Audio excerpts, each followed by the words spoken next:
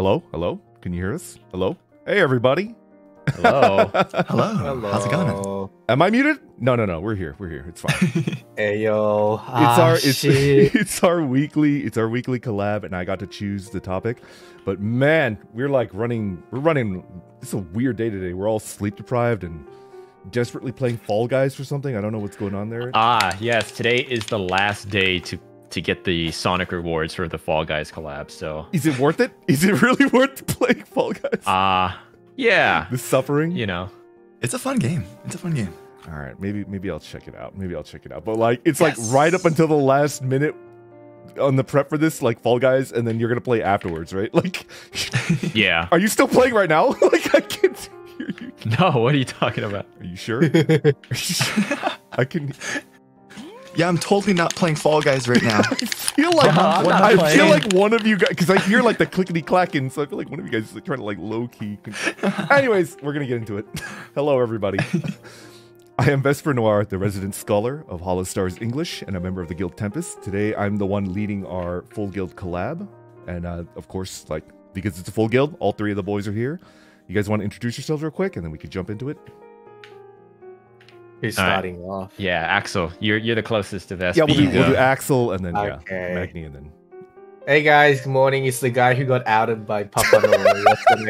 Axel Syrios. What's up? Norakasu? No. Hey, listen. Vesper is all about Achan, alright? But I'm all about. Hey, hold on a second. Hold on. Wait, I didn't hear this. Hold on a second. Hey yo, my time. Just cause I beat the shit out of you in Pummel Party, that doesn't mean you can out me like this.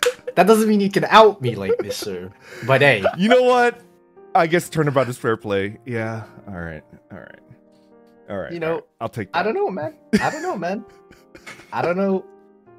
I just have a different opinion compared to you, Mr. Vesper. That's we both just admire the hardworking staff. Okay, that's Axel. How's Yago-san going to feel about this? oh shit. What happened to that? Well, I mean, the Hey, boss. I see you guys interacting a bit too much on Twitter. You know, you and Yago-san with this Are you shirt. jealous? We don't. I need feel. We don't need to worry about it. The bonk stick is broken. The bonk Yeah, stick I is feel- completely broken. We Oh don't need to worry yeah, about it that's. anymore. I feel kind of NTR'd by you, Magni. You took away Yago-san. Can you even took say away- that? You took away What? Yago-san from me. You know. What's up, everyone? My name is Magni Dezmond, the alchemist of Guild Tempus, HOLOSTARS English. Good to be here, Vest. Thanks for having me. Yeah. Always happy to have you guys. Hello, I'm Regis Altare of HOLOSTARS English, leader of the TEMPUS Guild. What's up? I'm tired. Yeah, we're all What's kind up? of sleep deprived, right? Okay. We'll have a laid back chat. I want to ask you guys a couple questions, and then I'll do a mini lecture. I had a PowerPoint, guys. I actually built a PowerPoint with pictures and stuff, but I did a practice run, and that alone was 35-40 minutes. And it's nobody wants to watch this shit, and you guys would just have to be. Well, here's the thing: we're doing a collab, and you guys would be dead silent for 40 minutes, watching me talk. And it's just, I don't want that. I don't want that for a collab. We could do that. I could do that for a solo stream later on, right? But for this, okay, I totally understood that. Yeah. Oh, he's coming behind it. Oh, he's flanking. Oh my god! Today's the last day. Can you I even thought get flanked in Fall Guys? What are we talking they can about? grab you. The tail grabbing game. They should add more violent features to Fall Guys. What? I want to kill the other Fall Guy beings. Isn't that just Among Us at that point? Oh my god. Okay. We're gonna dial it back. We're gonna put away the Fall Guys. We'll play afterwards, right? And we'll just jump into it. I wanted to open with a pair of questions, and I want to hear you guys talk about it, and then we could it segues into what I want to talk about. All right. So the first question is, do you have a favorite RPG game? It could be Western or JRPG, either of them. I think I know You guys Altare's. can Isn't it start Zelda? Altair. Is that classified as an RPG? I would say. What is it's an an RPG? action RPG, maybe. I don't know. Yeah, Role-playing can you describe game. what an RPG is? It's a role-playing game, so it's just it has a named character, and then you insert into the character, and then you experience growth and change, and and then there's That's a pretty broad umbrella, then, huh? A lot of games could be Yeah. RPGs, right? As long as you play as like a single character. Yeah, and like there's general hallmarks like stats and levels, HP, MP, spells. Doesn't have to be spells, but like I would consider, for example, like Mass Effect. That's definitely an RPG. Right? Ooh. Yeah, but we could just go in order. Like Axel, I think I know because we have similar taste. Axel, like for RPG. Yeah. What do you got? I'm a Final Fantasy 9, Oh, Final so Fantasy good. 7 Crisis Core fan. Oh man, I'm just oh man, the Final Fantasy series. Ayo, Square Enix, take my love, baby. well, okay, not gonna lie, 9 was by technically by Square. So Square, take my biggest love, and then upcoming I'm like putting no Crisis. on What do you mean? that. Your biggest love, really? You're just gonna give it away that freely? Oh, it's different, okay? That's a different. Ayo, why you guys like this, man? I love how Axel's like busting out the glasses and then he belts out like the trivia, like really deep Final Fantasy Square trivia, like the division between the companies and stuff like that. Yeah, it's good stuff. Good choices, by the way. Like I like both of those. What about? Yeah, it's just hits a bit different, back then, back in the days, It's good. Yeah. Magni, do you got a favorite RPG? Could be any. Yeah, my favorite RPG is Yakuza 0.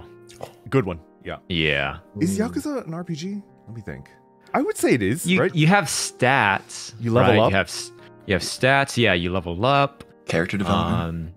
I wonder. Yeah, there's a plot, characters. It's not like there's no like party system or anything like that. But does Yakuza count? It's an action RPG for sure, right? It's not a turn-based RPG. Yeah. Oh, and then they did Yakuza Like a Dragon. I think that'd be more. Yeah, Like a Dragon closer. is definitely like a closer to like a classic. So if I could RPG. just say like the Yakuza series, I've only played like 4 of them. Yeah, 4 of them. I would personally say that it counts. Yeah, and it's good taste, really good.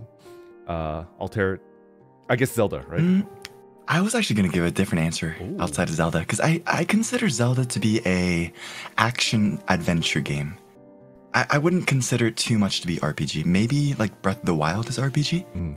But if I were to give a best RPG in my books, Earthbound. Oh, Earthbound. I love Earthbound. Yeah, I love Earthbound. That's really good. Yeah. Man, the feeling where you find Earthbound? Saturn. You've never played? Oh, we gotta get you to No. play Earthbound. I don't You would know love it. what- Mother 2? I don't know what that is I either. know. Is that the thing with Ness? Yeah, from Smash? it's a SNES RPG, and it's like I don't want to spoil anything about the stories, but like everything about that game is just so different from any other RPG you've ever played. Like if I had to sell it, the main thing that I like about Mother is not Mother 2. I just call it Earthbound because I'm a Westerner, right? You can actually, and it's a big part of the game. You can actually get overkilled. Like they do more than your entire HP, and your HP drops to 0. But the counter is like a literal counter, and it ticks down, and you could still take actions while you're technically dead, right? And it's like, it's good. Like I've never seen anything like it, and it's just, the story's good. Like I highly recommend it. It's really good. Yeah. Like I've played RPGs before that. I played Legend of Dragoon on PlayStation 1 before that. But I would say Earthbound is the game that completely like enraptured me. I was like, oh my god, this is an RPG. Yeah. You know? Wait, I changed my mind. Eh? I changed my mind. Dot Hack series. Oh, Dot Hack. Yeah. I think that's more akin to RPG Yeah. than Yakuza 0. Yeah. What's not hack? What's that? I'm gonna He explained it when he was talking about his waifu, right? remember I Dot swear, you Hack. guys- It's like Sword Art Online. Remember? You guys are just so old, man. By the way, Vesper, you did like he anime tweet- from the 90s, man. You can't- Vesper, did he tweet out for the stream? I Did he didn't. tweet? I didn't. We're I See, I'm did. telling you, you're Look, I so did. old, man. You're I just know. past I know. it. Like we're all. I mean, you woke up like 5 minutes before the stream, Buster. Like we're all playing Fall Guys, and you jump in, and we're just everything is just crazy today. I don't know. To be fair, it's I- pretty. Yeah. I jumped in to figure out that I've been outed. You know? I was like, what's going on? Why am I getting bombarded with like image replies? And I was like, oh, this bastard. This bastard.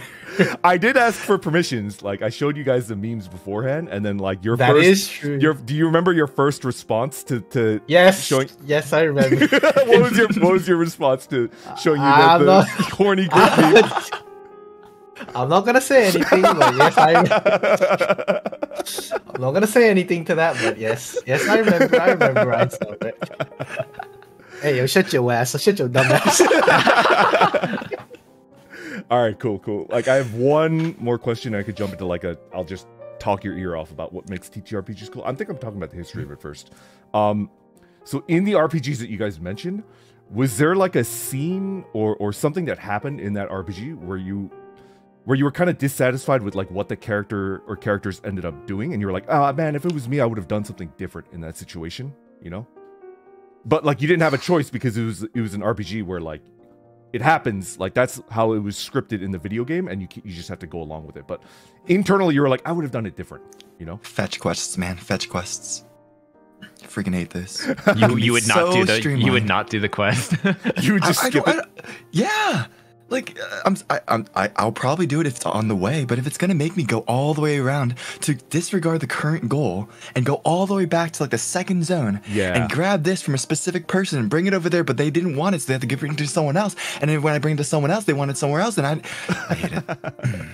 Yep. Anyways, I feel that answer. whenever in the beginning in the RPGs, you're doing like these little stupid like quests for them. So I've often found myself thinking like, can I just like kill this dude and take his, you know, it's like, hey, go, oh yes, young adventurer, could you go help me and I will give you this thing. And I'm like, I'll just take the thing from you, old man. You better give it up right now. For me, like in Yakuza 0, the ending is like kind of sad, and you kind of be like the bigger man to give up your own happiness for someone else's happiness. I think I would be more selfish. You know, why do I just did all this arduous labor and like I defeated the evil or whatever? Why can't I be happy? Interesting. Yeah, so they don't give you the option. It's not like no, it's like baked into the story in Yakuza 0. I would, you know, I'd get the girl, I get the gold and whatever, and I would just live happily ever after than being like the bigger man or whatever. That's actually, that I can see that a lot. Yeah. And it's a reasonable way to think, right? And it's kind of like, man, when am I going to get mine? Axel? Yeah. I don't know. It's like a scene I really liked and I didn't like, but like, I don't know. That's just what makes it a great overall thing, you know. How should I explain? So it's Crisis Core, right? Okay. But it's like it's like the big ass spoiler. It's like the biggest spoiler. But I'm pretty sure. I mean, is it really a spoiler? The game's like how like 10 years old or something. It's not a spoiler. It can't be a spoiler. There's no right? it's beyond the statute of limitations. You can just go yeah. on. Let's just say it's the ending of Crisis Core. Okay. So it's obvious. You already know it before you play the game. Literally, I think a lot of people who's played 7 knows it. But the main character essentially dies, right? Oh, I know what you're talking about. Yeah. If you played 7, yeah. Like Crisis Core, like you're playing so hard, and then like you get this like attachment towards the main character when you're playing the game, right? And you know he's gonna die, and you know you can't save him, but like there's nothing you can do about it, you know. And you're just there like, and you're just there like, just watching him crumble, and you can't do anything about it. It's such a great story, but then you're like, if there was just one way that you could save him, if there's like any possible method or any possible way that, you know, you could change the future for this guy, but then you can't. Well, you know, there's gonna be a remake of Crisis Core soon. Who knows what happens in that remake? Yeah. There's also Final Fantasy remake, and there's been a little bit of tweak and this and that going on. So if you wanna, you know, experience something new, I guess you guys could play that as well. You know, but the original Crisis Core that came out on the PSP, you know, it's a bit sad. Oh my gosh, the PSP. Yeah, it was the PSP. I had a PSP, and me too. I didn't have a single game, but I had a single cartridge. The only thing I had for the PSP what was it? Was the Spider-Man movie. Oh my god. The Sam Raimi one. And I when I was a youngling, all I did was watch this Spider-Man PSP to watch this Spider-Man on the PSP. I was talking about this similar situation with the PlayStation 3 and Talladega Nights, where it was like bundled together and like you couldn't really, like I guess it was just a weird situation back then. Wait, what? Yeah, like the original PlayStation 3 when it came out, it didn't have a game bundle. It was bundled with Talladega Nights, which is a Blu-ray DVD of like it's like a Will Ferrell movie or something like that, right? Yeah. We should. I remember as I was saying that on stream, I was like, if I ever want to work with Sony, I should just shut the hell up because like that's not a good thing. Anyways, yeah, we could just move on. Just talk. I think what Axel was talking about, where you knew it was going to happen, and then like you wish you could change, but you couldn't. That has its roots like in 7, like the original one, right? Like I remember when I was playing it when it first came out. A lot of people in my school really liked it, and there were like rumors about like, oh, you could actually save. Yeah, I know, if like you do X and Y and Z, right? Yeah, you could skip the bit, and then if you like skip this bit, like, and then you do a couple of glitches, like even you see the Shinsu's die, like she's still in the party technically, so she's not dead and stuff, and it's like what? It's just anybody that gets into any type of video game style RPG like has that, and then you know there's stuff that you wish that you could change, and then you make up like these crazy scenarios and people believe it, and it's on like game facts and stuff like that. It's just it was crazy, game right? facts. Oh my god, that's so fucking But you know like what the actual it's not even game fact. The oldest like thing that I used to use when I used to play these were like the actual guidebooks for like Final Fantasy 9 and 7. Like my dad bought these like guidebooks, right? So every time I play it, I would just like read through reading the guidebook itself was No, I'm not. It's like the just most look at the pictures. Yes. No, but I did read the guidebook. It was so fun reading the guidebook. That's I'm not so even cool. kidding. Yeah. No, that's like on the guidebook. Reading. Yeah. No, on the guidebook, they'll have like this thing, right? Oh, go to this webpage if you want to like get more details. Like they had that in the like. I don't know. They had like in the old guidebooks. They would have like guidebooks. Yeah, I missed those. Those things were like very dense. Those were not mostly pictures. It was like there was a lot of like. I miss the guidebooks. Nowadays, you go online, it's just like the entire like thread document. So typed out and like so meticulous. There, a little bit of that magic is lost. You know, you crack open. Exactly. Like the guidebook with the. You know how they had like if you played Final Fantasy and you've read the guidebooks for those, they have like the monster deck. Like monster decks or something you call it. Oh my god, that shit was amazing. You just look at all the different types of monsters that there is in the game, and you're like, wow, this one looks cool and shit. One of my happiest memories was when I was a kid. My mother gave me Shadow the Hedgehog for the GameCube and the guidebook for it, and I read that guidebook more than I played the game probably. No way. I'm not gonna lie, I did same too. More than I played the actual game, I read the guidebook more as well. I'm not even kidding. Did you like draw the art, like copy the art in artwork, like in the guidebook, and you just draw it out and stuff like that? I was more advanced by that point. I was making my hypothetically drawing my own stuff by then. No way! It was too easy for you. I distinctly remember tracing like artwork from inside the guide. Like I would put a piece of paper over the artwork. That's a good way to start.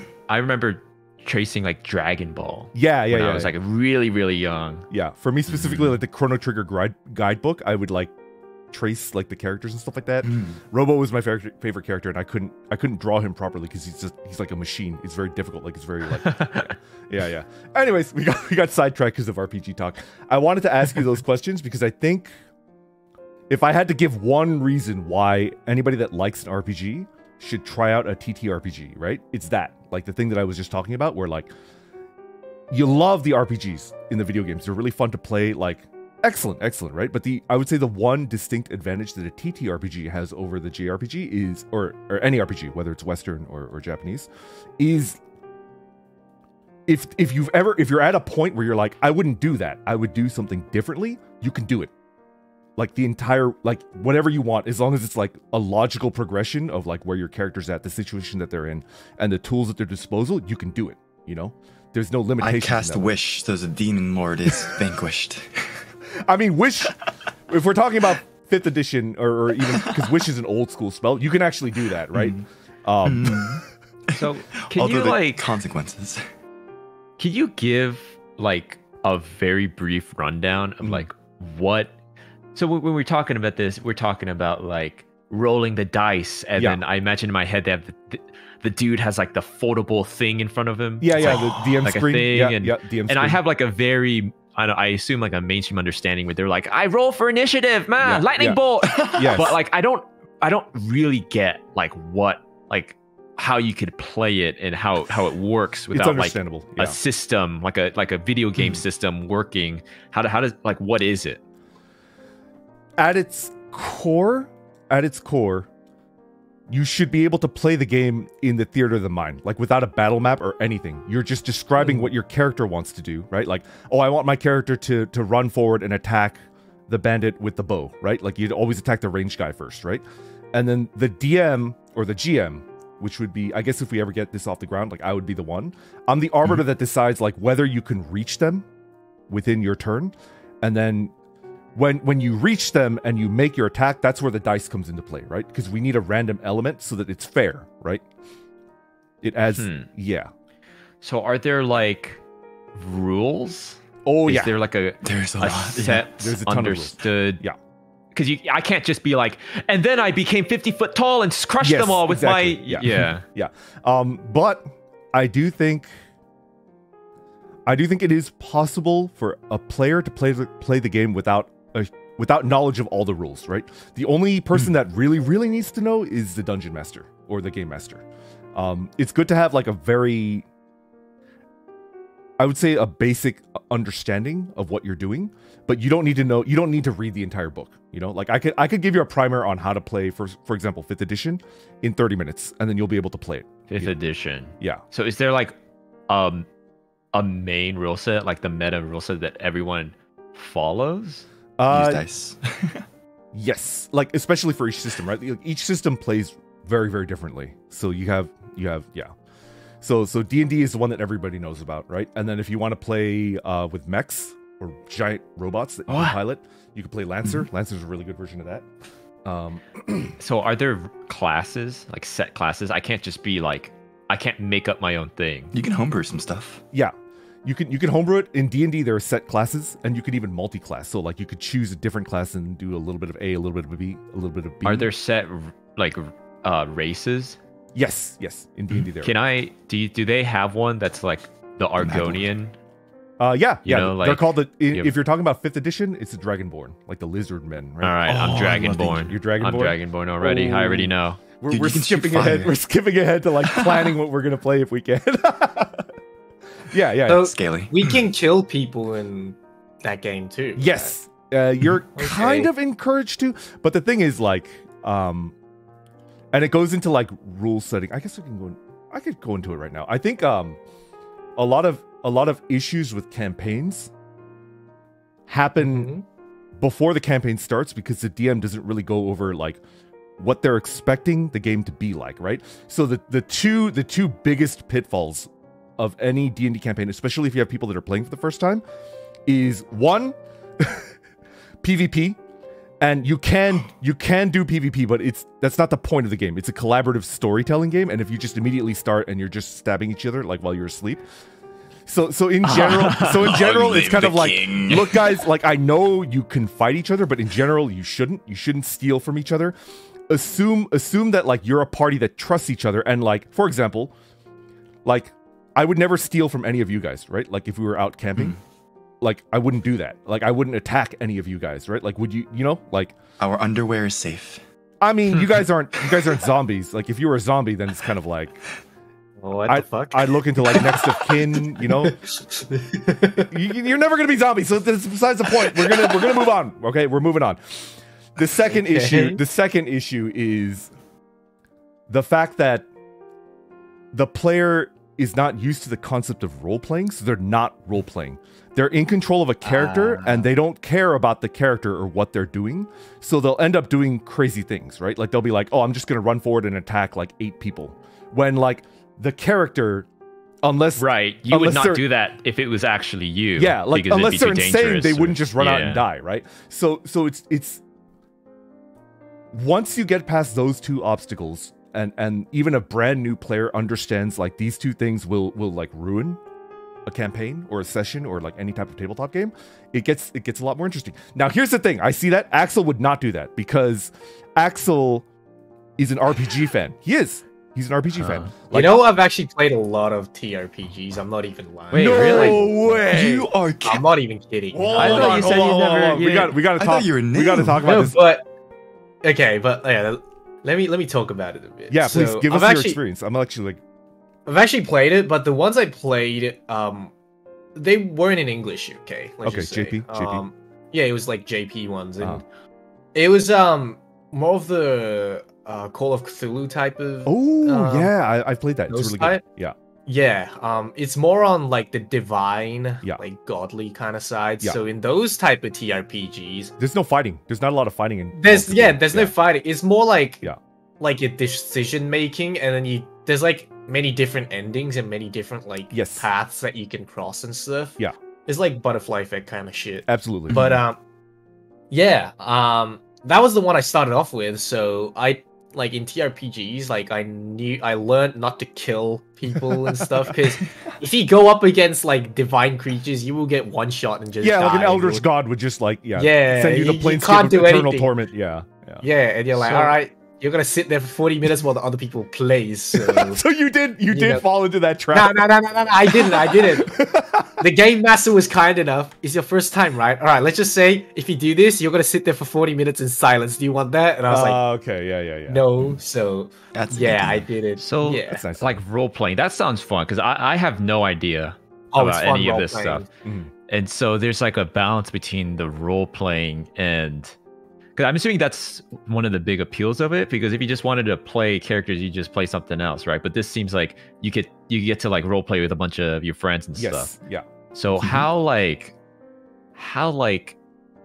precise is the role playing versus All right. or like the balance? Like, can I be like, oh yeah, in the night I stole a single arrow. Oh yeah, from you have Altair's to be like and, Yes. that. and Ah. like You can play it as much as you want. For example, Mhm. myself as a player, I feel a little uncomfortable acting because people could talk in the first person and be like, I do this, right? And they get really into it. They do voices, right? Like, and that's perfectly cool. And that's actually like a good way to play. But I usually talk in the third person. just because I'm Oh. like self-conscious. But there's no wrong way. Like you can role play as much or as little as you want, as long as Yeah, your it's totally up actions to are you. consistent with the world that you're playing in. Right? Yeah. can I be like, oh no, I didn't tie my boot tight enough earlier in the morning and I've tripped and fallen over. You can And can now I'm actually dead. Yeah, If you you want can to do sabotage anything. yourself, It's then sure. like you can literally and do now you're anything. dead. That's the a whole difficult point. one. You can Yeah. you can, You're prone, dude. Being prone is bad. that's a It's tough like- one. Yeah, like what like Is what, Yeah, there it really romance? depends on the. It Is really there depends on the romance? story, I guess. yes, and that's always like it can get a Oh, little it man. can get a little Ah. squishy. It can get a little weird. That's Oh, now that's an element where it's kind of like it could get a little weird, right? I personally Yeah, I've played am one okay with sad it because as long as you don't kill each other, as long as there's no PvP within reason, right? And as long as there's no like people that are not role playing and they're playing like a murder hobo that just doesn't like murder hobo and also like a kleptomaniac, right? Where they'll just steal anything that's not nailed down, and it's like that doesn't make any sense because like even if you were a really greedy character that like wanted to amass loot, right? Like you wouldn't be stealing from a peasant, right? Like it's just not. It just doesn't make any sense, right? Yeah, like as long as those two rules are met, like the romance thing, it can get a little weird, but I allow it. Like personally as a DM, but I know other DMs that are like no romance within the party. And then there's like the trope of a bard that's like trying to sleep with anything that moves, right? Oh my god. So you play like Oh, a bard that's character, Axel. and like any new NPC that's introduced, this bard character would be like, how hard are they, right? And I usually that was deal me with my it. first campaign. Yeah, I usually deal with it by like rolling a d10 and be like, they're an 8 out of 10, right? And they're like, oh, tell me more, right? and the thing is, like, if your character is the fantasy, like the Lord of the Rings equivalent of a fuckboy, right? You should be free to do that. Like I think you should be allowed to do that because that's the character that you've made, and they're acting. I know people like that in real life, right? So I do think you should be free to do that. It really depends on the Yeah. character in game. Like, I'm not gonna lie, Magni. If you like, Wait, what? What are you about if you to like say? No, I'm just saying, like, I played one, like, sad scenario that was, like, kind of on the romantic end. Right? It wasn't even actually romantic. It's like, it was a sad scenario, okay? Okay. And if you, like, act into the character too much, you'll be sad after the game as well. You'll be like, hey, what's that? That's a sign of a good GM. Like, they did a good job. No. Yeah, they did a really good job. I mean, they were, like, really, really good. I mean, because they were acting as the NPCs, right? Yeah. Dude, I'm so down to... Can we just... Let's just play. Let's do it. I already know. I'm gonna blindfold myself. I'm gonna get, like, a sensory deprivation tank. That makes me so happy. And like, I'll be floating in the water, and I'll be completely immersed. Like, until this day, that one scenario played, I'm like, man, if I could have saved her, bro. If I could have saved that girl, bro. I'm like, yo, why couldn't I? It's like the Zax thing all over again, dude. Whenever someone dies in front of me, I'm just like, I just couldn't. It was my actions. Call of Cthulhu is like a mind game, and it's like supposed to be horrifying and creepy and also just really depressing and like all of those things at once. It's a game where it toys with your agency or lack of, right? Like, 'cause it's a game about going insane, right? So I think the DM got what they wanted out of it, like in terms of like your participation and the way that you got out of it. But like, if you want a game with more agency, then like a traditional like D&D style game, I think would be right up your alley. And you get to fight more and you get to win more within reason, right? Like, you wouldn't charge into like 20 people, like 20 town guards, and just like immediately get killed. I think you would like a more like cookie cutter type D&D RPG. I think it would be good. So what is the guideline for like a playthrough? Because I'm like, okay, role playing, that sounds fun, but how it would just be aimless. There has to be some guideline for the DM is a storyteller that guides you along the quest, and you have agency to just be like, and I can't count how many times this has happened to me. Like, I've had like a very detailed quest line like prepared, and the party would just decide like, no, I don't trust this guy. Let's steal his wagon and then just go to the next town, right? And it's kind of like,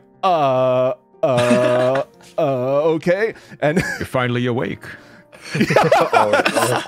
Oh no. and you know, as a DM, like, you really shouldn't be saying like, no, you're gonna do what I want you to do. That's a sign of like immature DM, right? And it's just, you know, you just got to go with what the party wants to do within reason. And one way to get around that is a quest hook, and that's how you start. All right, so first of all, the order of operations is a campaign with the players and the DM. We get together like what we're doing right now, and we do a session 0, which is where we create our characters, right? The players will be creating your characters, and then I always ask you guys to create a backstory, lore, if you will, about like how you met as a party, how long you've been together, what makes you trust one another, right? That way, like, if you guys ever start to like steal from one another, I could be like, well, that's out of character because you would never do that to someone that you trust that much, right? So you got the characters all together, right? You have the background, you have like all of your equipment, and you're ready to go. Then we move, usually on a different day, into session 1, right? And at session 1, it's usually about 10 to 15 minutes at the very beginning where the dungeon master or the game master talks about the quest hook or the plot hook of the hook. It's something like that, right? And this is the one bit of railroading. It's called railroading when the DM doesn't really give you a choice, which you should do at a very, very minimum, right? The DM doesn't really give you a choice because in this case, it's gonna set up like the rest of the plot, right? And then you get set free and you can do whatever you want within the sandbox that you're set, right? So the plot hook is usually a quest that you've already accepted. And it's like, this is the background. This is like what you're going to do. This is what you've been requested to do. These are the rewards that you're promised. And usually, to prevent you from backing out, you usually know the quest giver, like the original quest giver, right? It's like we'll say Axel's character's uncle has found like a secret gold vein, and he's like he wants to stake the claim, but he's terrified about, and then he wants you to go back him up, be his bodyguards while he's doing that, right? I'll kill him so I can get that gold. That's what I'm talking about, brother. Let's go. Hey, let's go. Free insurance money. Woo! Wait, this seems like a lot of. It's like a lot is on the. Hold on a second. that situation is actually acceptable from my point of view. It's actually acceptable. You can get to your uncle, and then you could realize that he's very isolated and he's alone, right?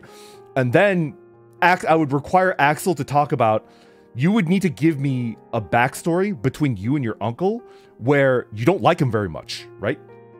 And like you've been waiting for a chance to get your revenge, and you need to justify why you would murder your uncle in cold blood and then take his like gold vein claim, right?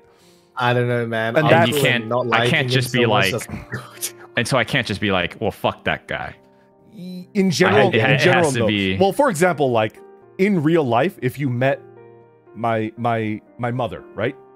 And my mother had like a diamond necklace or something, would you kill her and like take her necklace? Like you wouldn't do that, right? Like it doesn't make any sense. Please say no. Right. Please say no. Please say no. I don't know, man. I don't know, man. Okay. If I was in an RPG world, yeah, I don't know. Maybe I might. Dude. You have to roleplay and be like, that's not something that. For example, you're in a party and people trust you, right? Would they trust you if you took actions like that regularly, right? Right? What if you make them trust you? I don't know. What if it happens on like a regular occasion? Then you just got used to it.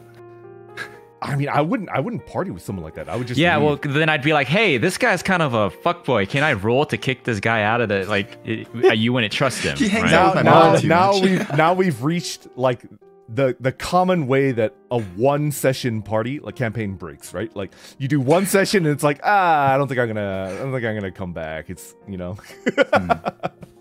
But the situation that you guys were talking about where you wanted to betray the quest giver, blah, blah, blah, blah, you can actually do that. Like there's a lot of freedom, and I think video games are great.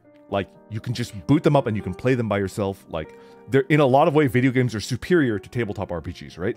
But this is one set case where the tabletop RPG is superior to any video game that has been made so far, you know? Where like you have that freedom within reason, within like a logical frame set of what your character would do, and you could just do it, you know? Yeah, I got people that are like, slander, TTRPGs are superior in every way. It's really hard to set up a TTRPG group, right? Like it's just so hard to get people together that are free at the same time, and it's just like a video game. Yeah, and it takes like 2-3 hours for one set of scenario, and some of them goes even longer. Yeah, so we like even hardcore TTRPG fans, you gotta like agree with me that there's a lot of legwork and there's a lot of effort that goes into it. Even if you're just a player, not to say if you're the game master, right?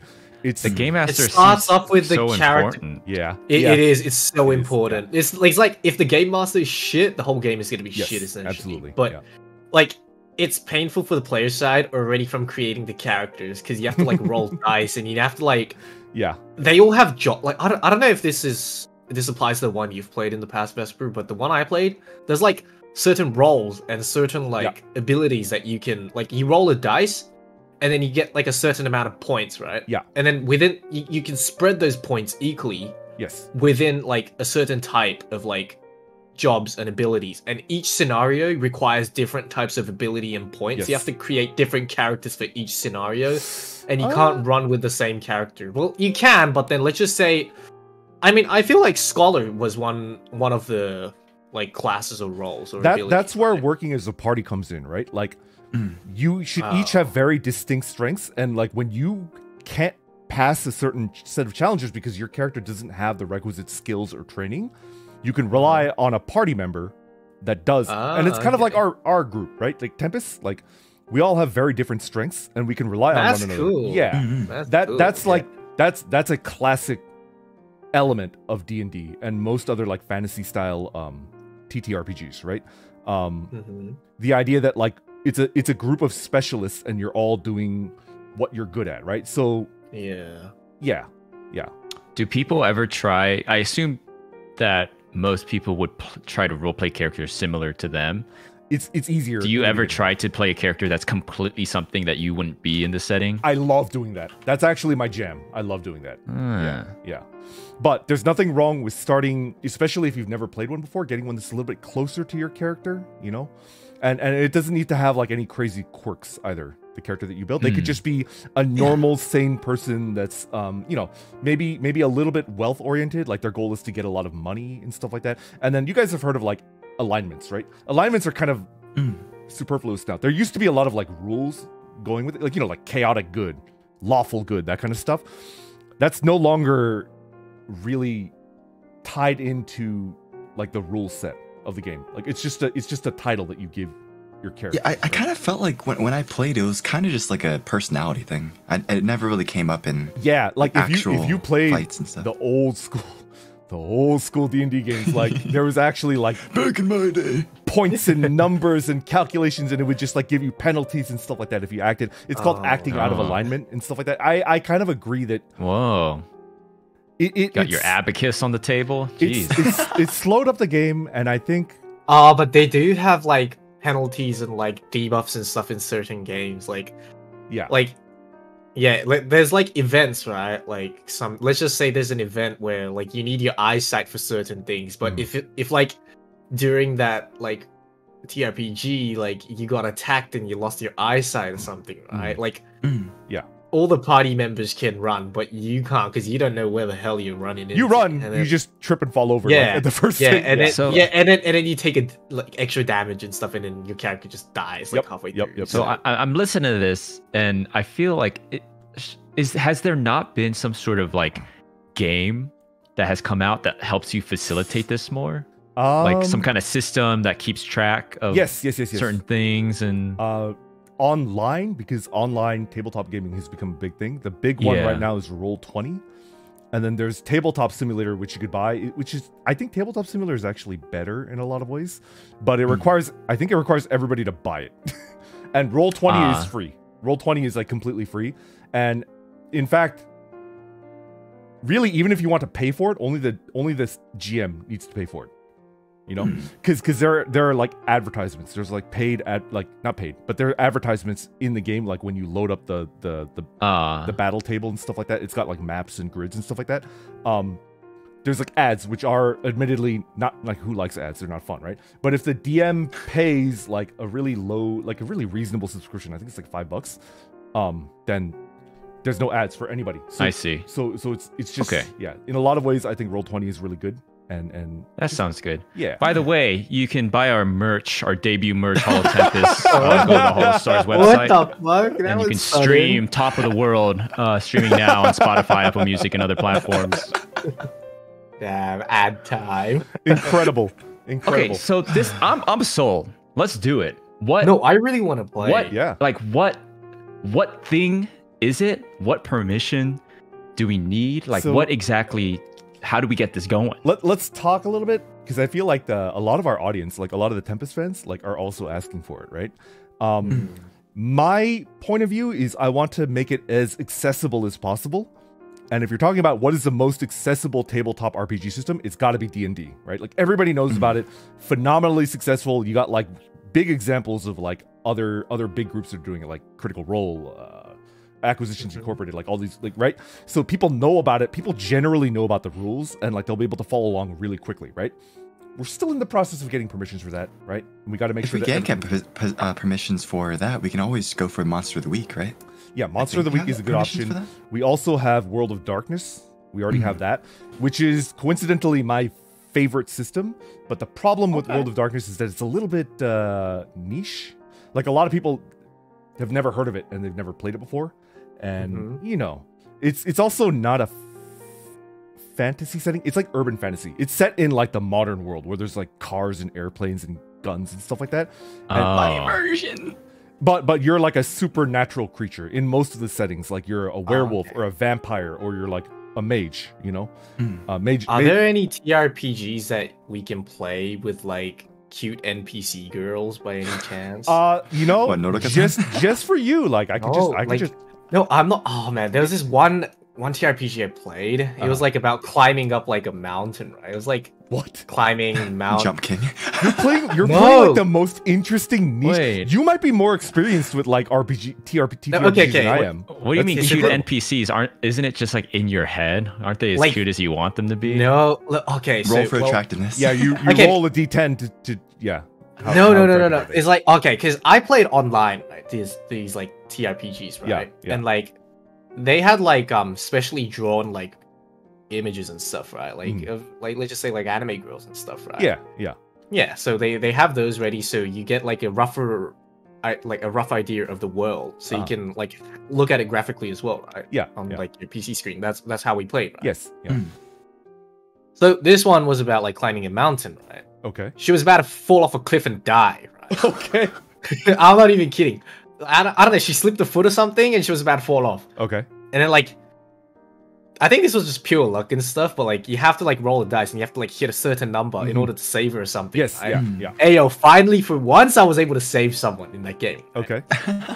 Yeah, but then like yeah, I mean, as I said, like the more you role play and the more you get into the story, you get attached to these characters, right? Yes. Yeah. Absolutely. Yeah. It's interesting. And I'm telling you, the NPC characters, you get attached to them, bro. I'm not. Maybe it's just me, but I get attached to the NPC characters real quickly. I am super curious as to like what this like mountain climbing tabletop RPG. Oh, okay, so this one. Do you know the name of it? Like, I'm gonna write it down on my notepad if you know the name. Even if it's in JP, it's fine. Like, I can do the Google work. I'll look it up now. Yeah. I'll look it up now. How long does well, first of all, what do you call like? Is it like a session? Like a playthrough? One night is a session. If you're playing a TTRPG where like it's just or what is it called? Like, I'm gonna write it down. It's At the Mountains of Madness. At the Mountains of Madness. Okay. I haven't heard that before. Wait a minute. Is this? It's a book. What's this? No, that's the. It's probably the rule book. It's probably the rule book. Yeah. No, it says, "Is a science fiction horror novella." Oh no, that's definitely a book. Maybe it's fine. I'll find it. I'm sure. Maybe. Yeah. Axel confused. Is this some sort of? It's got pages. And wait, like did I get baited into? You got tricked into reading. It has some kind of symbols on each page. I don't know. Man, like a Cthulhu monster. But to answer Magni's question, which is, do they last multiple sessions? Like how long? So you can have a one shot, which is what's advised. Like, for example, if we get permissions or if we decide to go ahead with World of Darkness, I want to do an off-stream one shot, right? Where like it's one quest that you guys can finish in 2 to 3 hours, right? And then you get a feel for it whether you like it or not. Because I want you guys to have like a full veto power, like at the end of like one actual gameplay, and be like, this is not for me. It makes me a little uncomfortable because of X and Y, and then we back off, like, because we should. Everybody should. It's all up to Desmond at that point, huh? Yeah, hopefully, but we'll see. I mean, you can never tell, right? Like, there's a lot of like thing that goes in. There's a lot of like chemistry that goes into it, but like we have pretty good chemistry, so I'm not really worried about that. Anyways, really, I hate you. Just wait until we play through this, brother. Other than one shots, you have what's called a campaign, right? And a campaign is made up of any number of sessions, and it's long. It's like a JRPG. It's like a 40, not even 40 hours. Like there are campaigns that have been There are campaigns that have been running for like 20 years, 25 years. Yeah. What? The longest campaign that I personally have done lasted 7 years, and we finished. Like we beat them. 25 years. Yeah, we beat. That's more than I've lived on this planet. 25 years. What is this? That's more than my whole life. How does that work? I mean, could you imagine like playing an RPG, like a JRPG, like Final Fantasy IX, but you're making this story as it goes along, and you're getting stronger. Baby, that's gonna be spicy. Yeah, right. And then the choices that you make with a good DM that remembers the choices that you make, they could come back and bite you in the ass like 2 years later, right? Oh no! Like you betray a guy and leave them for dead, but the DM rolls secretly behind the screen and they actually don't die, like they survive. Oh. And then they come back later and then they come for you, right? You have like interesting. Yeah, that's like one. Like that. Yeah. That's like one fear I still have until this day. Like when these like bullies used to bully my friend. I think I told this on stream as well, and I told you guys about it. Yeah, there's like this bully guy like bullying my friend, and I broke his nose. Right, like, I fought him back, and I broke his. I'm still scared to this day that one day he might just appear in front of me at night, and pop me in the dark. No. What, Axel? We got your back. You're right. I applied just to seek my revenge on you. Like you have like a face mask on, and then like you remove the mask, and you're the bully from like, oh no, Magni Dezmond. Oh no. You don't need to worry. We got your back. Like Oh yeah. Can we? I want to make my character so I can start drawing OC of it. That's you're gonna. Oh, dude, that I played a campaign. I DM'd a campaign where all of the players were like pretty good artists, like illustrators, animators, and then they did that, and they were also drawing like the NPCs of note that I would introduce the story. Like, you know, how Axel was talking about, are they cute? Some of them were cute. Some of them were like, you know, hot, and they would like draw them, and it was just really cool. Yeah, like not even kidding, dude. Like they would you get attached. Okay, but Magni, you have to be careful. Okay, you're gonna have a bit of sad time if you like get too attached into the game. Like no. You gotta get it. You gotta like if you get. But that's the fun bit. That's the fun bit. You gotta get attached into the game. If you get attached to your character, if you get attached, that sounds fun. Yeah, like what's the whole job well. What's the whole point of playing a TRPG if you're not gonna act, if you're not gonna roleplay, if you're not gonna get attached? Yeah, right. Might as well just play it. Might as well just play, you know, a normal RPG game like that you can boot up on your computer and stuff. Absolutely. These ones, you're gonna be the character, so you have to become the character, you know? Like, well, it's not fun. It's not fun, you know. Man, and you're gonna experience everyone dying around you and not being able to save them as well. You're gonna experience the same thing I did, little fella. Little fella, you're gonna experience. I'm just a little guy. Come on, it's my birthday. It's my birthday. Yeah. You wouldn't hurt a little guy, especially not on his birthday. Roll diplomacy. You're gonna every time. We're in a tavern. That's a diplomacy check. Actually, GM, if I roll. Okay, I'm just a little guy. It's either a diplomacy check or a deception check, because if it's not actually your birthday, it could also be a deception check, right? It's like one of the two. So it's just kind of like which one, whichever one is higher, diplomacy or deception. You're gonna roll, and I'll set the DC. So go ahead and like. Anyways, we're going back to. All right, so I want to skip the lecture because I don't give a shit about the lecture anymore. I kind of want to know about like what characters you guys would want to make. Let's just do that, right? And we'll do a D&D style setting. You don't need to know any of the characters. I just want to know, and then I'll give you like examples of like what you could do that would fit into the archetype. So the number one question, and the thing is, like, a good D&D 5th edition at least session should be about 50% combat and 50% like exploration and puzzle checks, right? Exploration checks, right? But I think combat is what like everybody knows, because you play a video game, you know combat, right? The exploration mode is a little bit more nebulous. It's like, you know, looking for clues and shit like that. Let's go with combat for today, right? Your character that you're building, I want to start with Dezmond, because he already knows he wants to be like an Argonian, right? Like he wants to be a lizard. Yeah, I'm like a lizard person. Okay. How does your lizard person fight? Like, what do they do they fight with a weapon? Are they like a caster? Like, what do they fight with? I think I would want to stay as far away as possible from and preserve myself. So some sort of ranged. Would it be like a bow or crossbow, or would it be like through magic? Like, what would be I like magic, because if I'm gonna be in a fantasy set, because I you know, let's do it. You know, I want like some sort of phantasmical thing. Okay.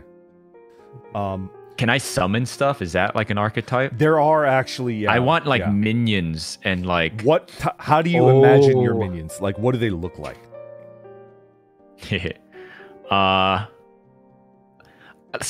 Something like very scary. So demonic in origin, not like because you can summon like a horse or like a moose, and it would just like kick your opponent in the face, right? And no. I imagine like something demonic, like demons, like horrors beyond imagination. Like, I mean, we talked about, or maybe not like horrific, but we were talking about Overlord, and you know how that one village girl gets given the horn and she summons the goblins to like fight for her. I like the idea of having like people serve me and do my bidding. Maybe.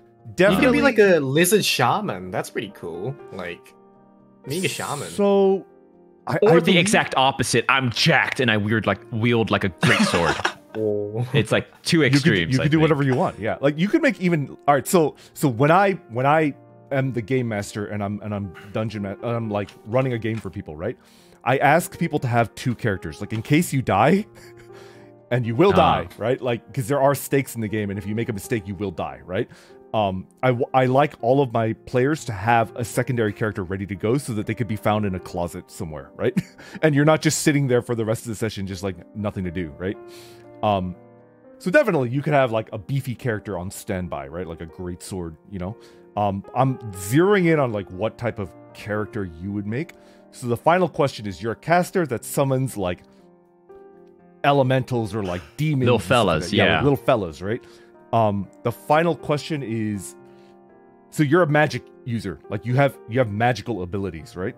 Did you gain them through studying, or are they like an inborn, like natural, like you just Oh, I like the idea of like, it's like a monkey's paw thing, like a deal with the devil, some sort of cursed like a warlock. type of ish thing. Yeah. Definitely a warlock then, but I think warlocks, it takes a while to get to this. They don't have that many summoning abilities. They have like 2, I think, if I remember correctly. What can I summon straight off the bat?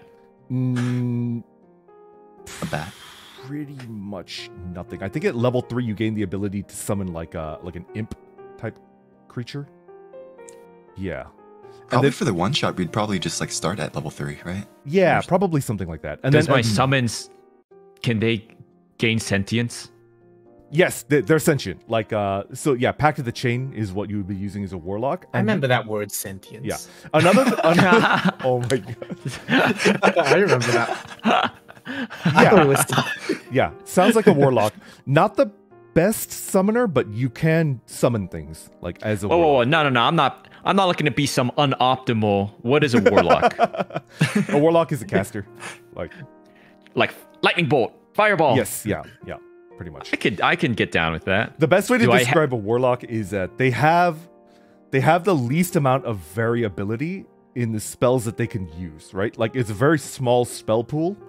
And so it makes them easier to use for somebody that's never played a caster before, because, all right, so D&D 5th edition, the casters, they like 1/6 of the book, 1/8 of the book is just a list of every spell that you learn, and it's got like a description, and it's got like a bunch of rules associated with it, and you just have to study. It's like you have to take, it takes a long time to learn how to do that. Is there a class or something that transforms into like some sort of battle ready creature?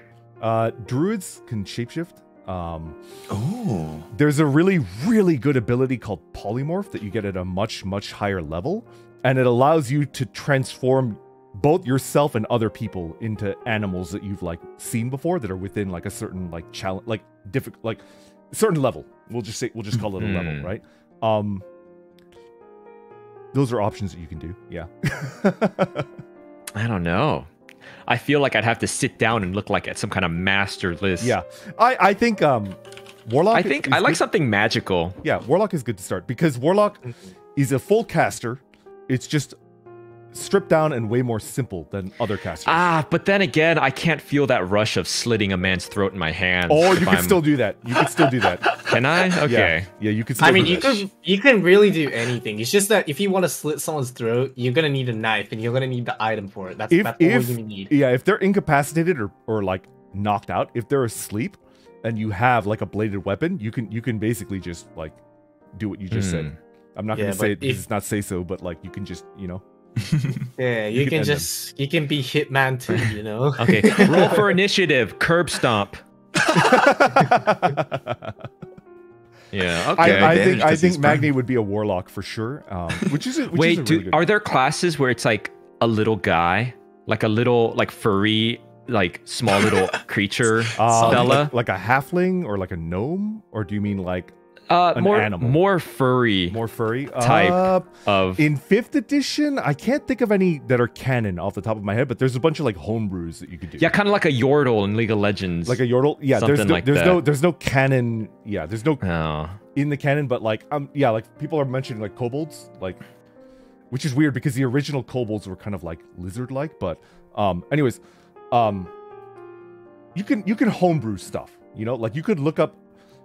There are entire forums of people that just make up like D&D. Wait, can I be a centaur?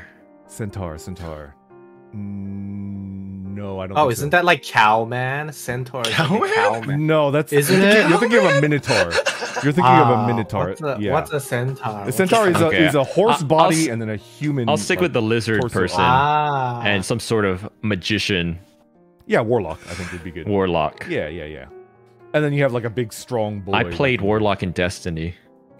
You guys ever play Destiny? I did. Played a tiny bit. It's a good game, yeah. Anywho, we could move How on. man Axel, Magni. what type of character would you? Me? Yeah, Axel's like, yeah. Do they have like lizard people?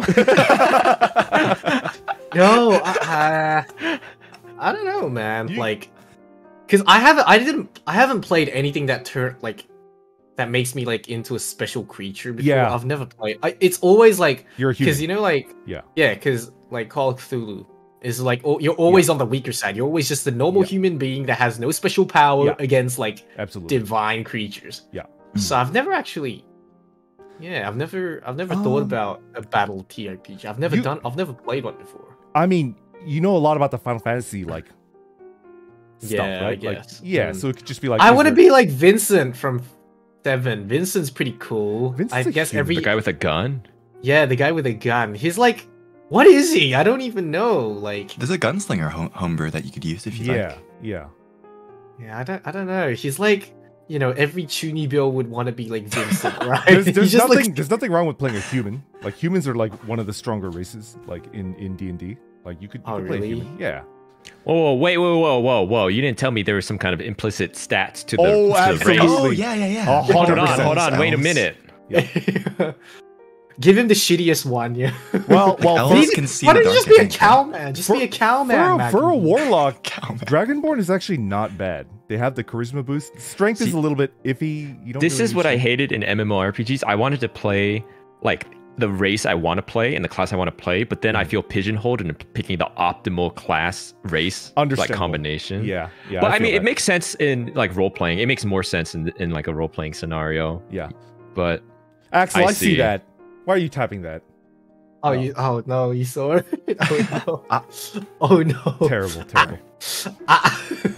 Yeah, the min maxing element is they're called munchkins in the D&D like even just like the broader like tabletop.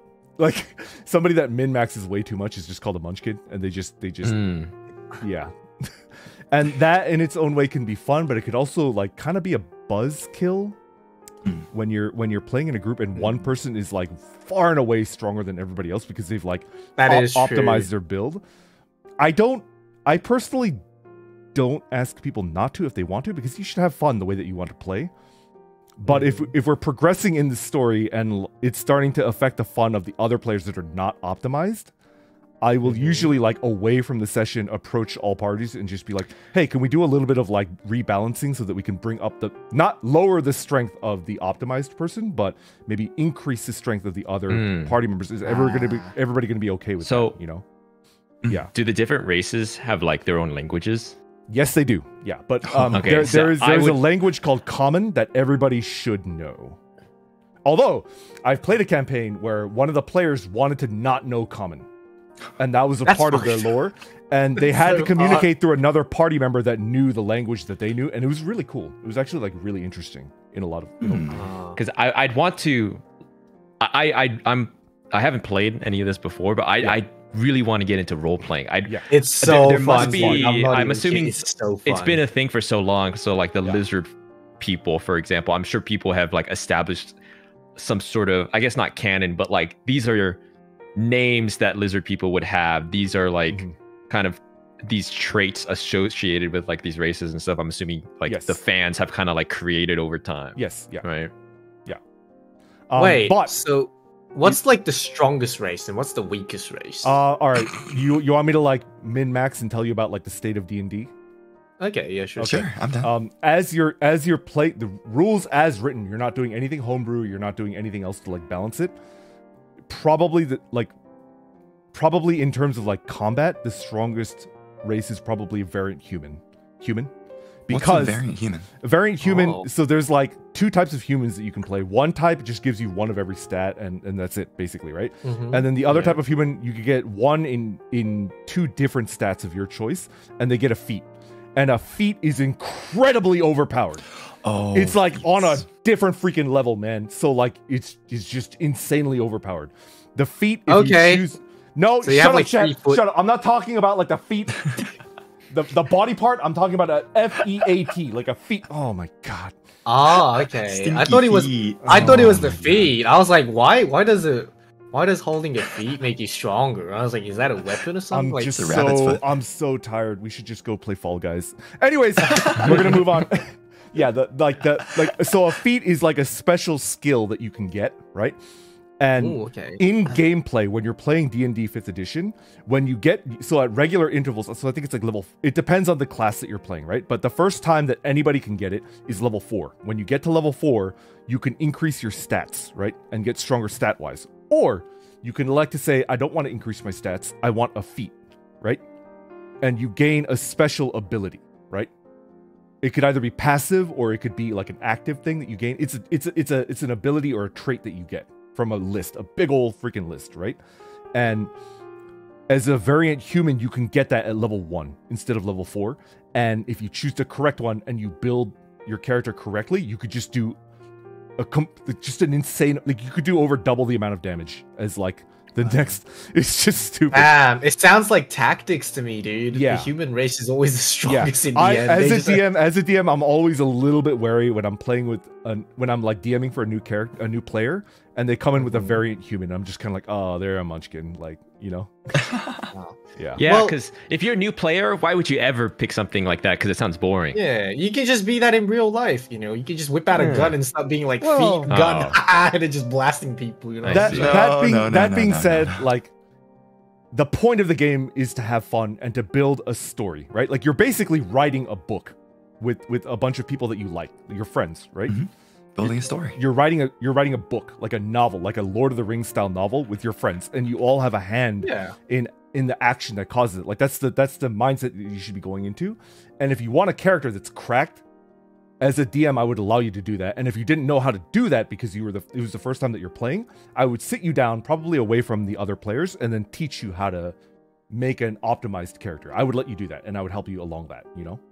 Because you should be able to have fun. This sounds really fun. Yeah. It's all about having fun and also making sure that your friends are having fun too. I feel like that's the main thing that a lot of new players don't understand. They don't understand that like your friends should be having fun too, right?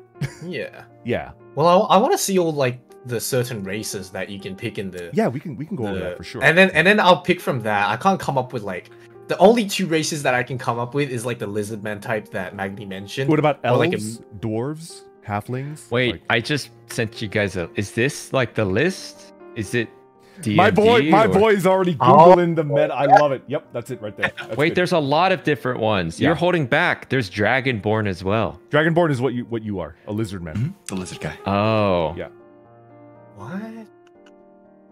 Changeling, Centaur. See, we're the 2 brainy members of Tempus. Like, I love that. Like, I would be doing what Dez is doing. I would just immediately Google. Like, wait, Herringon. Kenku looks so. Herringon. Kenku. This is what Kenku are high level. Okay, Kenku are really high level because they have a trait that I would enforce very, very strictly if you wanted to play a Kenku.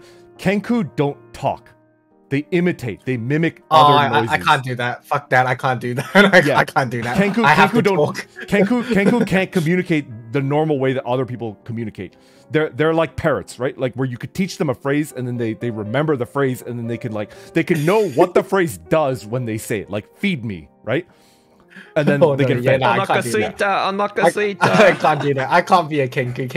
Kenku are high level and I know some DMs that are like, well, people want to play a bird person type character, and they'll be like, I will waive the rule, and you could communicate like a normal person. I'm kind of in this one respect, it's kind of because Kenku are actually like pretty good. They're decent. This one's just called Tortle, and they're like they're turtle. Yeah, they're a turtle. Yeah, they're a turtle. Yeah.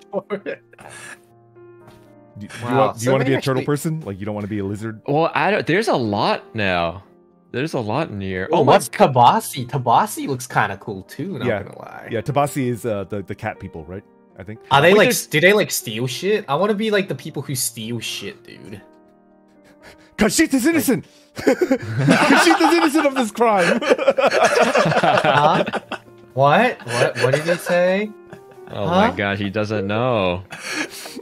He doesn't know. Wait, what? Is this another old man There are reference? centaurs. You lied to me. Centaurs. It's probably not in like the PHB, right? It's probably not even. Or in, they're like booster packs. Yeah, type, there's like but, supplementary. There's like supplementary stuff, my and if gosh. anything, it would probably be Unearthed Arcana UA, which is like test material. It's not like canon. At worst case, it might be like homebrew. You know? Yeah. Have there ever been bards that bring like a little loot to the table? Yes. Yeah. Toss me a yeah. I had a player that was not professional, but like in a band, right? Like not like a signed band, but like he was in a band. And He's like, and he can actually, you hear me? Wow! No, yeah, like whenever he was like doing like whenever he was like casting a spell as a bard, he had like a little like 15-second ditty that he would sing like that spell. And it was actually pretty cool. It was actually really cool. Wait, okay, Axel, you gotta come up with something. Dude, if Axel was our bard, that would like be awesome. Yo, I was the bard in Chivalry. I was playing. I remember That's that. true. Yeah, I remember Wait, that. so what does the bard do? A bard- I all I remember from you guys talking about the bard was that bard sleeps with many different people. No, and I don't want to you do don't- that. you don't have to do that. I don't. You can do that I with wanna, any character. I want to be, you know, I want to be a nice man, you know. I don't want to sleep with too many different girls, you know what I'm saying? I want to be, what do you call it? Stay Like, respectful. yeah, stay respectful, you know what I'm saying? Well, okay. Why Well, do you sound so let's fucking set hot? aside the question of like what race you want your character to be. How does your character fight? Like imagine your character fighting a bunch of goblins. So you want me to be a bard, though, right? No, no, And you, how no, I- no, no. No. You Do don't- what you want to do do. exactly what you want. Like, yeah. You How don't would need I to fight. fight? Yeah, like what weapon would you use? Would you be a magic caster? Would you be like a melee weapon? Oh, would you use nah. a bow? I'm not Like- gonna be a magic caster. Okay. I want to use like daggers and shit, dude. A bard is a Ooh. caster, so you shouldn't be a bard. Then you want to use daggers. You want to be a rogue? Rogue sounds about right. Like a thief? Is that what that is? Yeah, I want to be a thief. I want to just steal shit, you know. And just- Cheeky little steal. Yeah, I would be like, oh, that armor looks nice, and steal that man's armor. You know, like I feel like you've played tactics like Yes. before, right? You Yeah. told me play tactics, right? Yeah. And you know how like the thief role, they have weapon steal, armor steal, and those Yes. kind of. Yeah. Yeah, I want to do something along that, you know. That is I want interesting. I want to steal their weapon and stuff, you know. So- Like I don't want to fight. I want to mentally fight them by stealing their shit and making them go in shambles. Like no, we would no. probably need to think up like a homebrew system for you to steal weapons that they're holding, because I don't think there's anything in the rules that allow you to do that. And Can if you it's do that as a monk? As like one of those shadow monks or whatever it is? I don't think so actually, and especially armor that you have to equip, especially armor. Oh no, they have. It's called disarm. Chat's saying, oh, that's disarm. Maybe disarm. if Yeah, there you can is a- disarm. There's like a rule set for that, but that means like Okay. that's pretty. It's pretty impractical in combat. Yeah, Okay. yeah. Battlemaster Hmm. fighter can disarm. I know what you're talking about. You could be a fighter, I guess. I mean, but I want to try being a mage as well, because I'm usually in the front line. Like when I go. if and you're I'm, not like, in questing you combat guys. and the person that you're trying to steal from hasn't detected you, right? Yeah. I would just be like sleight of hand, like you sneak up to them and then you steal like what they have, right? Which is normally like impractical, because like a sword, if you want to steal their sword, it's like Mhm. Arcane trickster. it's like secured to a belt in a way that like you can't really take it off very easily, right? But we do rule of cool, and it's kind of like I want you to have fun and play the game that you want to play, and I would just allow you to like, you know, steal weapons. Yeah, what's and stuff. arcane trickster? What's arcane? That sounds cool, man. Arcane. Trickster. An arcane trickster is a rogue subclass that gives you Oh yeah, I'll go with at that. a yeah. very very Sign me low up. level wizard. So are there wizard like abilities. is there like a system of like skills and skill points? You said you're alluding to like levels. You kept mentioning levels. So there Yeah. is some sort of system. Yes, yeah. So you I'll level up, sign you up. gain HP, Yeah. you gain abilities, stat points, you gain new, Hmm. and it can, Alright, it sign can me get up. a little bit complicated. But what I like to do is, if we're playing with like paper sheets, I like to have your level up ready beforehand. Like I sit down with you and I give you like, when you level up, you're gonna do this, and then you have a second sheet ready to go. And then when you level up, you don't need to stop and spend 30 minutes like bubbling in new stuff. You can just put the new sheet on top and then jump in there. You know, it's all about like minimizing downtime, because downtime can be a killer. Like when you're hanging out playing D&D night and you've only got like 2 or 3 hours to play with people, and you know, like anyways, what were we talking about? We were talking about Axel, right? Like what he would want to play. Isn't it Altair next after mine? I want to be Arcane Trickster. That sounds kind of cool. A rogue, you know, yeah. you Arcane use, Trickster's pretty you use magic, but then at the same time you steal other people's shit. Right? That's pretty cool. Yeah. That's like 2 for 1. That's a whole package, dude. Right Damage there. is also decent. Like it's not going to be Okay. like top tier damage, but like you always do like comparable damage, you know? Okay. Yeah, Yeah. that's fine with me. Mhm. Yeah. An all rounder. Yeah. You know what? You know what Altair should be? He should be a lich, bro. Oh, what? You should be the lich. I am kind Is of it Now, literally- what would cause you to say that? Oh no! Oh, stay away from me, demon lord! Dude, I think that Axel should be like an orc or something. I think they have like -2 to intelligence, right? What the fuck? No. You know what you should be? You should be. Let me look at the webpage. What should you? You should be a hobgoblin. Hobgoblin. Wait, I should like be a the satyr. hobgoblin. The satyr looks cool too. Satyr? They Is look there fun. Satyr class? For me, like Tiefling would be because this Tiefling is also like they've got hooved like feet, right? And they've got horns and stuff like that. They're also kind of like satyrs, but they're also in the like the original like rule set, like the PHB, the Player's Handbook. But anyways, Mm. Altair, like you've played before, so you actually know. I've been thinking a little Yeah, bit. what do you got? What do you got? What do you got? I was thinking about, well, in order to round out the party, we have a rogue and we have a Warlock? Warlock. Warlock. Yeah. and a rogue. I was thinking either paladin or cleric. Since we need frontline, I'd be fine doing frontline as a paladin. Yeah. At the same time, I can still be frontline as a cleric, and you know we need healing, so Ooh, I'd probably a go- berserk healer. Pretty solid. Pretty solid. yeah, I'd probably go life domain or something.